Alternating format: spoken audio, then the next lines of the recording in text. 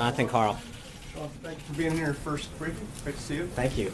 Before I get to a policy question, just a question about the nature of your job. Yeah. Is it your intention to always tell the truth from that podium, and will you pledge never to knowingly say something that is not factual? It is. It's an honor to do this, and yes, I believe that we have to be honest with the American people. I think sometimes we can disagree with the facts. There are certain things that we may not fully understand when we come out, but our intention is never to lie to you, Jonathan. Our job is to make sure that sometimes, and you're in the same boat. I mean, there are times when you guys tweet something out or write a story and you publish a correction. That doesn't mean that you were intentionally trying to deceive readers and the American people, does it? And I think we should be afforded the same opportunity. There are times when we believe something to be true, or we get something from an agency, or we act in haste because the information available wasn't complete, but our desire to communicate with the American people and make sure that you have the most complete story at the time. And so we do it. But again, I think that when you look net, we're going to do our best every time we can. I'm going to come out here and tell you the facts as I know them, and if we make a mistake, I'll do our best to correct it.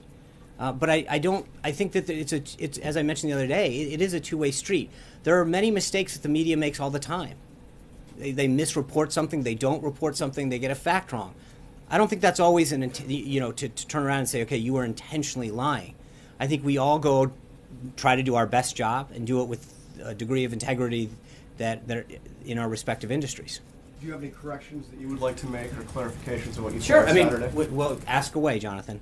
Well, just for instance, I don't want to get into relitigate the whole issue, but just take one, the issue of Metro ridership. You made a statement about. We did, Metro and at the ridership. time, the information that was provided by the inaugural committee came from an outside agency that we reported on. And I think, knowing what we know now, we can tell that WMATA's numbers are different.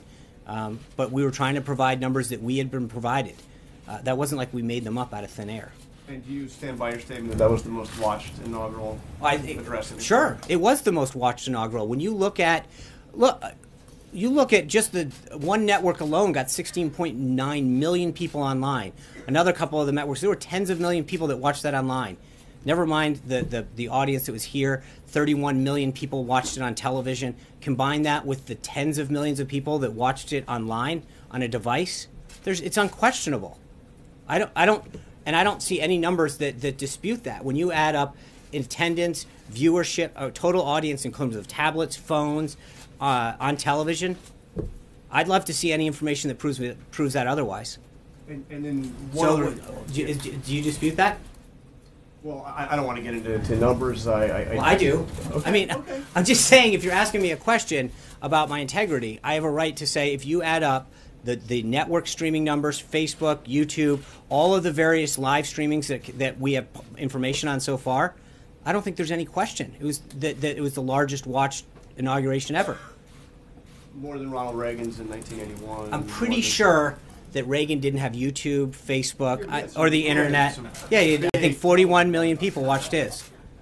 41 million watched his. Okay, so let's just take the Nielsen ratings, which are 31 million, and add it to CNN, 16.9 million. That's a little higher.